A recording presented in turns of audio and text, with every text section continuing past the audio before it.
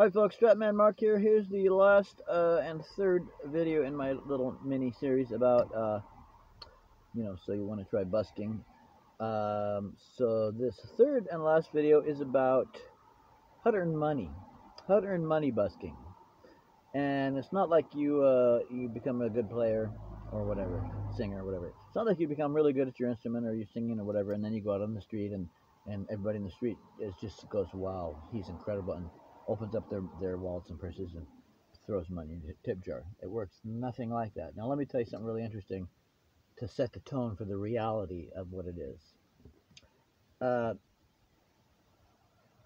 a great extent, no matter how good you are as a musician or singer or whatever busking type of performance you're offering, no matter how good you are doing what you are doing on the street, that is no guarantee of success by any means. Furthermore, no matter how good you are, a guitar player, a harmonica player, a singer, whatever it is, no matter how good you are at doing what you do on the street,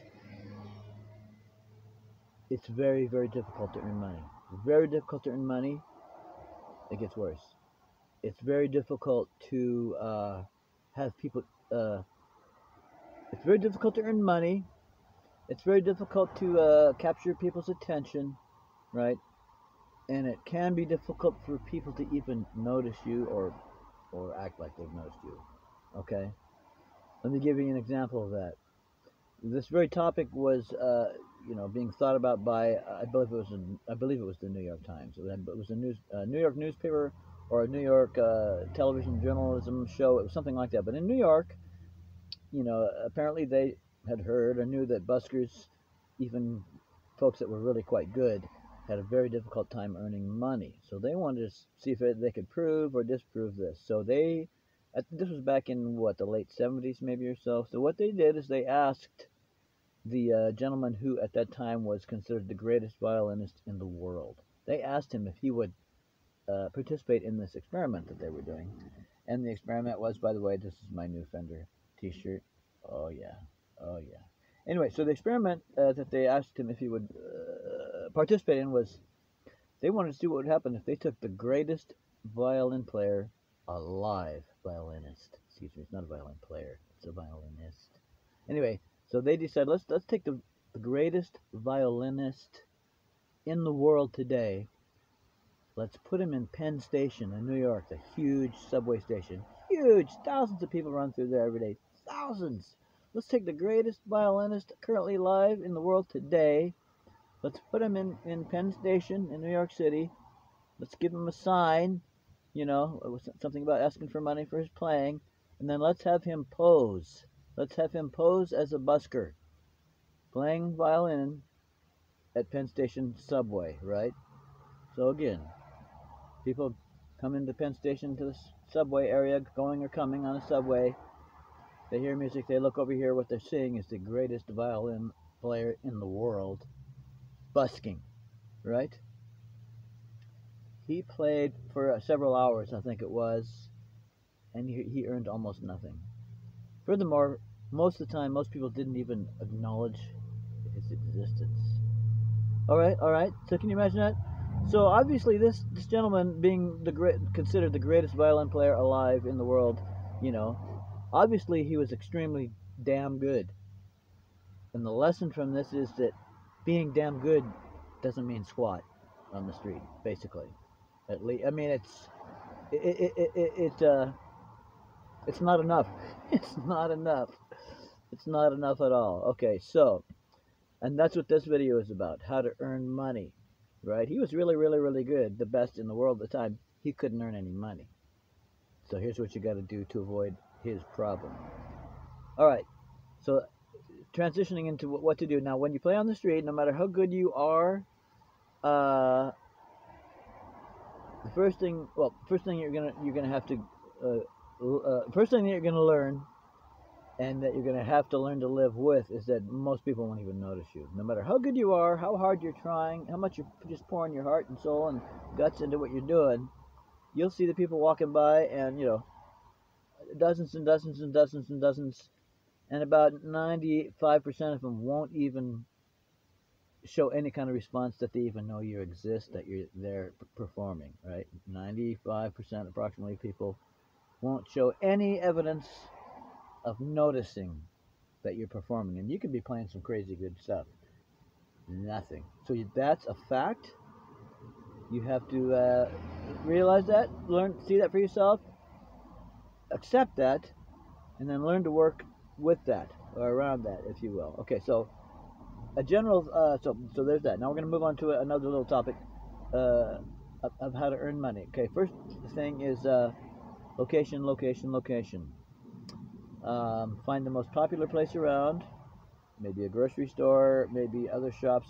The best thing to do generally is, in my opinion, and from my experience of 12 years, is here's an example. There's a Whole Foods grocery store in my area. Now and there's not too much else around there. It's a little tiny shopping center. There's a Starbucks. There's a guitar center, a music store, as a matter of fact. There's maybe about 6 or so little businesses in this little tiny plaza, and Whole Foods is the main business. Well, there's enough business there. It's not a real busy place, but there's enough business there, and it's the type of people. See, people who shop at Whole Foods, I'm generalizing here, but I'm generalizing in a complimentary way. People at Whole Foods people who shop at Whole Foods more often than not, in my opinion and from my experience, tend to be more open-minded, maybe a little bit more into the arts, and a little bit more well-heeled, quite frankly, than perhaps everybody. It's really expensive to buy stuff at Whole Foods. I can't afford to shop there, but folks do, and so they can, if they do like what you're doing, and if you present yourself well and stuff like that, well, you're in a position to receive a nice tips. And I get a tips of a $5 bill, a $10 bill, a $20 bill all the time, including at Whole Foods, all the time. So that's your location thing. You want a lot of traffic. You want a situation where you don't have to be too close to the door because they want you off to the side a little bit, right? If you're just playing an acoustic instrument or nothing amplified, you can be fairly close to the door, but well away from the pathways that people are taking to get in and out of the door. So be off to the side. Um, and I've got previous videos that talk about how to behave, around a business where you're going to play. And then if you amplify it again, maybe go across the street, so you're not too close, but people can still hear you because you've got an amplifier, so they can still hear you.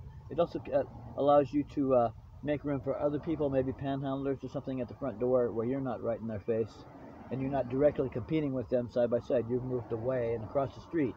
So in order to reach you, to give you a donation, a tip, they have to pass the panhandler, and they have to pass the person maybe selling poetry or something to come across the street to you to give you money. And that way, the people that you're competing with, if you are competing with others there, they know you're not trying to horn in on their kind of action. You're all the way across the street. So if people pass them and go all the way across the street to give you a tip, well, there's nothing they can do about that. You're not right there, right across from them. Kind of distracting people from them earning money. The people walking past them, and they have an opportunity to give them money. If they don't, well, they weren't going to give it to them anyway. And then they come across the street, if they gave me some, then nobody cares. Your competitors really don't care about that. Another thing I do on that same topic is, if I earn money, I give $1 or $2 or more to any and all others that are in the area busking or panhandling as I am. That's another part of that, having a good rapport with people. If I earn $20 or $40 or $60 or $80, I'll go to each of those persons and say, "Hey, how's it going, man? Thanks for putting up with my noise," and joking, and I'll give them some money.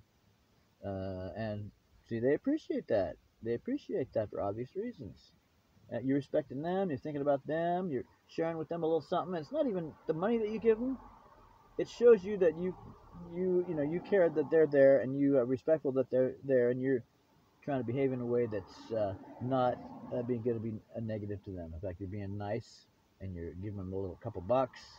It's a good way to go. Good way to go. It eliminates conflict and promotes goodwill amongst all the buskers or whatever. Other locations can be now. There's a lot of places where you can't do it, like certain businesses. You can't step onto their property, private property. Some businesses, the sidewalk in front of the business or along the business is private property, and you can't do that unless it's okay with them. But generally, what was I going to say? Yeah, so just yeah, so if it's a public sidewalk, then you can be there. Okay, and that's the best way to go. And again, just follow all the good rules of good manners. So look for anyway. The best thing is to find a little area. Like in Seattle, there's an area called the University District, a district, and it's a whole. What is it? It's a very long road, street. It's a very long street. It runs north and south with businesses up and down both sides of it for many blocks.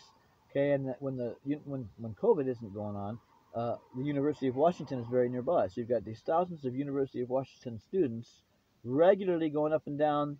It's called the Ave, going up and down the Ave in Seattle, where there are all these businesses up and down the street for a long ways both directions. So you can set up just about anywhere on that Ave, particularly on a weekend, including a weekend evening or night, and there's hundreds and even thousands of people are going to pass you. So if what you're doing is good and they like it, you can earn a lot of money. I've earned up to $150 a day at the very location that I'm describing now. So find your location. And the nice thing about the Ave and the University District is it's all public sidewalks, so you're not on private property. So find something like that. The best place again is a district or something where there's a bunch of stores and shops and restaurants and stuff like that with public sidewalks and set up there because, and especially something that's popular evenings and weekends and stuff, people strolling back and forth. Find a place like that because you got all kinds of businesses there and you got all kinds of people. That's your best bet. The more traffic you got, the better chance you're going to earn something. The more you're going to earn. And then the second best option, if you can't find something like I was just talking about, would be like a single store, but the right type, like Whole Foods, for example. Okay, so in your own area, you can drive around and scout before you do your first busking. You can drive around and scout and look and see what the best places appear to be. Okay, so that's location. Okay, the next thing is, and this is really important, uh, no matter how good you are at what you're doing on the street busking, you have to ask for tips, for gratuities, for donations. You have to ask for them. Doesn't matter how good you are. You have to ask for them. You can be playing along and just really playing well, and somebody comes up to you and they're responding and they're telling you, that they really think you're just really a great player and really love what you're doing, and they can just really genuinely really like what you're doing and respect what you're doing and really enjoy what you're doing and walk away without throwing so much as 5 cents in your tip jar. And it's not that they are selfish or anything like that. It's just they don't really think about it. They see the sign probably that says, my personal thing is I have a sign that says, spare a coin for the music, question mark. So I just have that. It's subtle, right? Anyway, so a lot of times they don't see the sign or notice it. They're just too busy talking to you about your playing and that they like it, and you have a nice conversation, and that's one of the great things about busking is those conversations. But they won't give you any money. So you're out there to try to earn money. At least I am a part of it.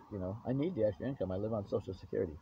So if you want to earn money busking, you got to ask for it. So I recommend making a sign that says something like I just said, a spare a coin for the music, question mark, or something like that. I wouldn't have a sign that says down on my luck or anything like that. Just have it be positive. Say, hey, just kind of remind them gently that you're out there playing and playing hard, and if they're enjoying what you're doing, maybe they can throw you a little something, as a sign, a little small token of their appreciation, right? It just kind of puts the thought in their mind, and then at least they'll think about it and they'll either do it or they won't. But I found that is very, very effective, having that sign. Seriously. Um, okay, now here's another one. So you have to ask for tips, but not verbally, with a sign, with a subtle sign. Okay. Okay, here's the next thing now. This might sound kind of cheesy and kind of deceptive and stuff like that, but it's what you need to do to be successful. And again, it's like the human nature of they come up and rant and rave about how good of a player you are, and they see that you've got nothing in your tip jar, and they see you have a sign requesting tips, and they don't put anything in your tip, and then they leave driving, a Rolls Royce, let's say. It's just a human nature thing. It's just a human nature thing. So what you need to do on the street as a busker and when you're trying to earn money is you need to counter that human nature tendency to not throw money in your tip jar just because they just don't think of it, because it hasn't been brought forward to the forefront of their attention while you're playing. So here's what you want to do. So you got a tip jar or a bowl or a hat or a dish, whatever it is. Now some folks, they will just go ahead and let whatever they earn accumulate, paper money, coins, whatever they accumulate, they'll just let whatever they earn, they'll just let it accumulate in their dish, as they go along, and then when they're finished, they gather up all their money and pack up and leave.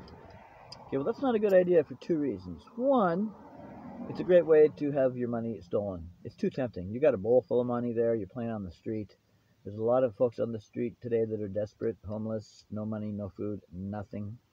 Um, there's a lot of desperation out there. So if you got a bowl full of money sitting there, you're just asking for and making it too tempting for someone to come running along, and they'll come walking along as if everything is fine and maybe act like they're going to throw something in your tip jar, but instead they're going to grab your tip jar and run away. So it's just not it's not smart to let your money accumulate in your tip jar. It's not smart because of theft risk. It's also not smart because if you want and need, in my case, to earn maximum money from your very very hard, honest, and what soulful, work that you're doing on the street to play music or whatever for people. Um, you need to maximize your income. So here's what you do. Another reason you don't let the money accumulate. If you start accumulating money in your tip jar, even a little bit, again, human nature, they don't really think about it. I don't think it just happens. The human nature is to come up, you're playing, they love it, they look down, and you see you have money in there. They think, well, he doesn't need my money. He's got some money in there. He doesn't need my money. And they don't actually stop and think about that. That's just a glance, and their mind automatically goes, "Ah, he's got money." Okay. So what you have to do is, as you go along, this is what I do. As you go along, anytime anybody drops any paper money in my tip jar, my tip bowl, I immediately grab it and put it in my pocket. I don't leave anything but about $1 worth of change in my tip bowl. That's it. Again, anything over like $1 and change that I earn in tips in the tip bowl, I grab it and put it in my pocket. That way, when people come up, they see the sign, they see you only have about $1 and change, they figure this guy needs even just $1 from me. Even if I just give this guy $1, this guy could use it. He's asking for money, politely. He's got virtually nothing in his guitar case. He's playing his heart out. I'm going to throw a tip in there. Okay? If they had seen a bowl full of money, they wouldn't have had that thought process. So, and I do need the money. I'm old. I live on Social Security. I live in a car, quite frankly, and so yeah. So don't keep the money in the jar. Pull it out immediately to avoid theft or temptation of theft, and pull it out immediately to avoid people thinking to avoid people just not registering in their mind that you could really use a tip if they like what you're doing, and if they want to tip you. So that's an important tip. And then another thing is just to be really nice and really personable and with people and stuff like that, even if they don't give you a tip, even if they stand there for an hour and listen to you play and don't throw so much as a penny in there, and they drive away in a Rolls Royce. Be nice. You're out there to perform. It's a privilege for them to even listen to your music, the way I see it. And don't get mad when nobody at all seems to be noticing. Just remember the famous violin player. Uh, and another thing is, if you're out there playing and you notice somebody stopped to listen, when that happens, I believe I believe it's effective, and I believe it's a good thing to do. I think it's what a good performer does. It you play for them, right? You're playing along, nobody's noticing. Next thing you know, a mother and child come up and they stop in front of you and they're listening. Well, now you're not just going to keep playing. You're going to play for them. You're going to make some eye contact. You involve them just like any good performer does. They connect with the audience. So you're going to make some eye contact from time to time, and they know that what you're doing, you're going to be playing and look at them. They know you're playing for them. That's what anyway. I think that's a good thing to do as a busker, to perform number one. Don't just play, perform for whoever's standing there, giving you the honor of listening to your music, whether it's one person or 100 people. Give it everything you got, and play for them. That's it. That's how you make money. See if there's anything else. Yeah, that's about it. And it's one of the most rewarding things ever. I love playing on the street. I can make really good money at it pre-COVID, and hopefully post-COVID I can make really, really good money. Average $80 a day. Often make over $100 a day, even up to $120, $30, $40, $50 a day. Now this was a few years ago, pre-COVID, and I only just started busking on the street again recently. couple years ago, and of course I'm not making anywhere near that kind of money. But once the University of Washington is back up and going, and I go play on the Ave again, as I described, I can make a fair amount of money, and I need that to survive. So anyway, so I've developed these through trial and error and experience. I've developed these here little tips to make the most to honestly, and earnestly earn the most money that I can from my busking, and so I'm sharing these with you so that you can do the same. Okay, this is Stratman Mark signing off. Thanks for watching. Bye bye.